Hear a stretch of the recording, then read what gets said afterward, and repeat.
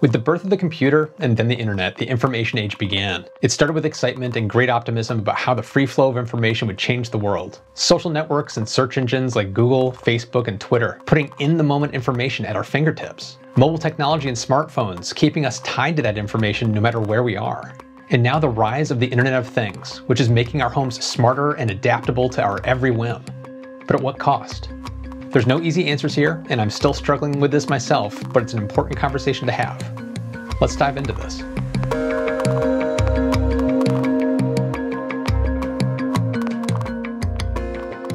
CES 2019 just ended, and we saw an incredible number of amazing whiz-bang smart home devices, smart TVs, self-driving cars, and more paraded around the show floor. As a tech nerd, this is like watching a summer blockbuster and eating a bottomless tub of popcorn. But there's a faint drum beat in the background throughout all of this that's getting overshadowed and lost amongst the noise.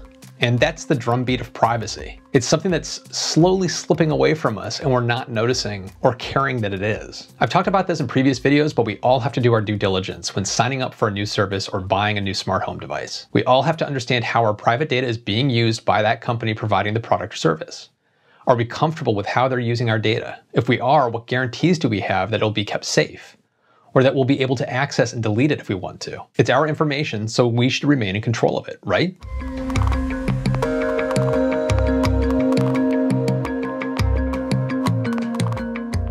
We're barely into 2019 and a bombshell of a report came out that Ring smart cameras and doorbells, which are owned by Amazon, might have been snooped on by employees. From the Intercept report, Ring provided Ukraine-based research and development team virtual unfettered access to a folder on Amazon's S3 cloud storage service that contained every video recorded by every camera around the world. At the time the Ukrainian access was provided, the video files were left unencrypted, the source said, because of Ring's leadership's sense that encryption would make the company less valuable, owing to the expense of implementing encryption and lost revenue opportunities due to restricted access. Ring has since released a statement. Ring employees never have and never did provide employees with access to live streams of their Ring devices, which the Intercept says is contradicted by multiple sources. This story is still unfolding, but it's not a good sign when a company plays fast and loose with customer data due to the expense of implementing encryption and lost revenue opportunities. That's putting profits above their customers and their privacy.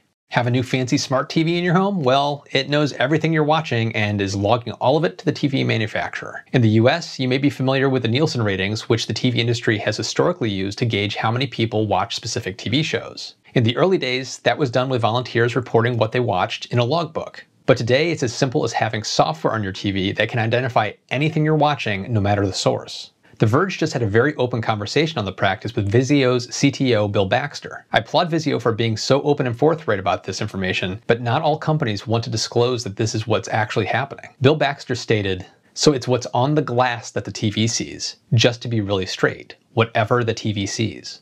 But he made it clear that Vizio takes privacy seriously. There are restrictions, and we don't want to violate the customer's privacy rights, and we certainly anonymize that data, and we don't try to, in any way, infringe on their privacy. The margin on TVs is razor thin, so they have to resort to ways to keep the prices low for their customers, but have ways to monetize on the back end. While Vizio may appear to be taking the right steps, that can't be said of everyone. A Consumer Reports investigation last year found major security vulnerabilities in smart TVs that could be used by a relatively unsophisticated hacker. The vulnerability was found in sets by Samsung, TCL, and devices using the Roku TV platform, which include brands like Philips, RCA, Hisense, Hitachi, Insignia, Sharp, along with some of Roku's own streaming players.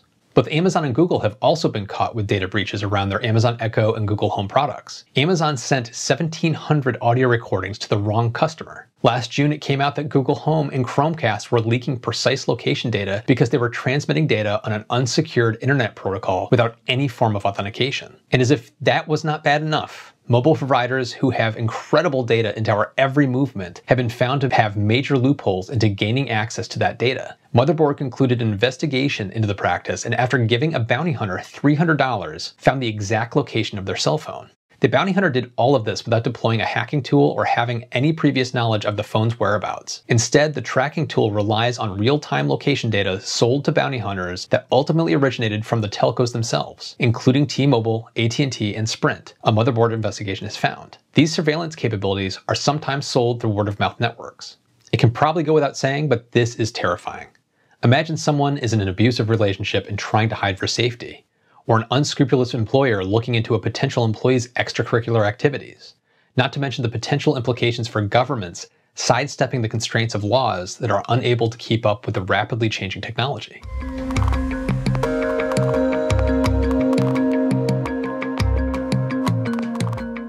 So what do we do? In the US, we have the Fourth Amendment, which is supposed to protect us from unreasonable searches and seizures. It's the notion that each person's home is their castle. But in the technological age, we have far more private information stored in pocket-sized computers and in the cloud than was ever available in your home. Our emails, texts, photos, documents, location, phone calls, and every digital behavior we have is like an extension of our brain. We have laws that protect spouses from having to testify against each other, as well as laws to allow us from incriminating ourselves. But those laws don't extend into the digital form, and that digital form is far more encompassing and detailed. Big Internet has been running unchecked for the past 20 years, which could be seen as necessary to allow it to grow and flourish. However, today it's like big oil, big steel, and big auto during the Industrial Revolution and through the early 20th century. Unchecked corporate greed can lead to decisions that go against an individual's best interest and health, for the sake of maximizing profits. We've seen this again and again throughout history, and only have to look back to laws that are enacted to protect things like children and worker safety. When it comes to our private data and corporations, I think there's a simple argument to be made for a bill of privacy rights that needs to be followed. Apple is one of the only big companies making customer privacy one of their central pillars, and they should be applauded for this effort. Other companies should follow suit. Tim Cook has spoken publicly on the need for rules and laws to protect all of us, as well as warn of the dangers of the data industrial complex. The desire to put profits over privacy is nothing new. As far back as 1890, future Supreme Court Justice Louis Brandeis published an article in the Harvard Law Review making the case for a right to privacy in the United States.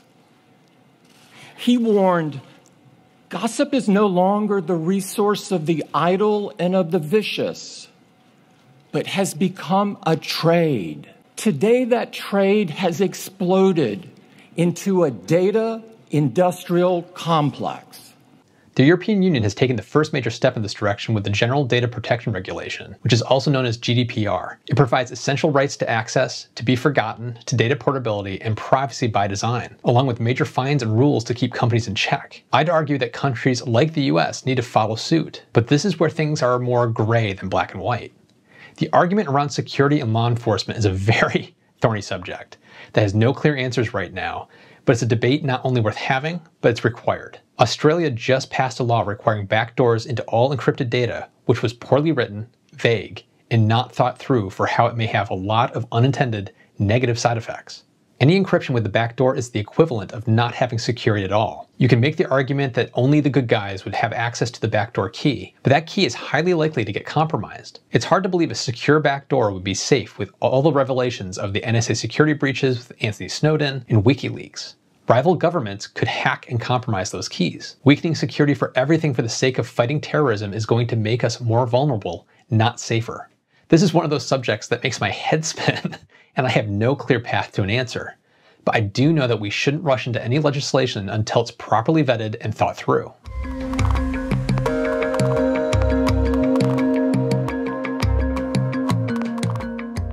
With companies like Amazon and Ring playing a little too fast and loose with customer data, I'm a fraction of a step away from pulling all Echo and Ring devices out of my home.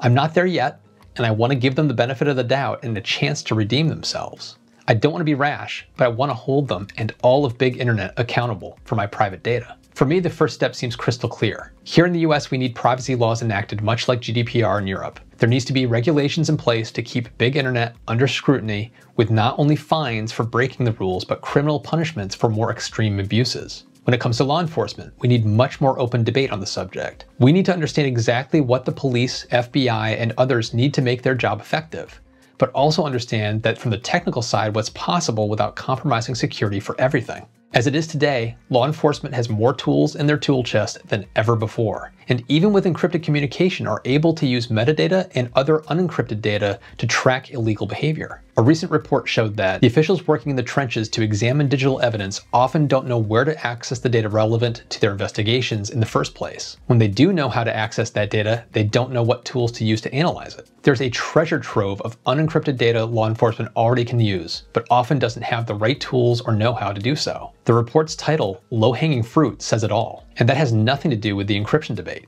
What's your take on this issue? I'm really curious what others think, and to hear different points of view on the topic. I don't have the answers, and I don't claim to, but think it's a very important topic for everyone to think about and debate. If we don't, we're going to watch our privacy continue to slip away and be gone before we know it.